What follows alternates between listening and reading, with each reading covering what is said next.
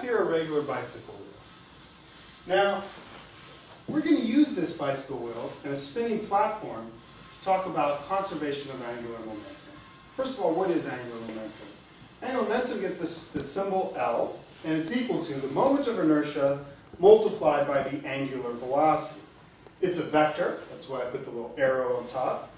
And if it's spinning this way, we use the right-hand rule to get the direction of the angular velocity. So the angular velocity is pointing this way, and therefore the angular momentum is also pointing that way. Now let's see what happens when I get on this platform. I will tilt it down, and notice that I start moving to my left. If I tilt it up, I start moving to my right. How can we explain that? Well, first, let's take this situation where I tilt it down, and I move, and I start spinning to my left. So in the situation after, that is L final, here I'm on the platform,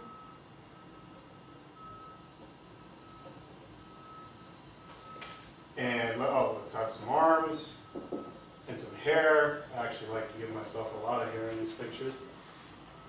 And we now have the spinning wheel going downwards. So the angular momentum vector is now pointing like this. So this is the L naught. And this was the old angular momentum.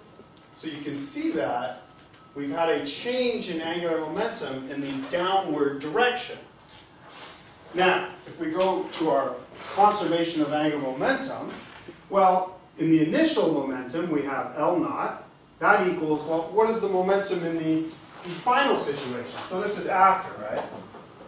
Well, we have an L naught, and we have a negative delta L. In order to conserve momentum, we need a positive delta L in our system. And remember, our system is both me and the platform. Well, that's exactly what we got, because positive delta L means up this way, and therefore angular velocity in this direction. So sure enough, when I went down, I spun to the left. And you can see when I spin it the other way, well, if you go up, then we have a positive delta L, and therefore the platform has to have a negative delta L, and therefore we spin this way.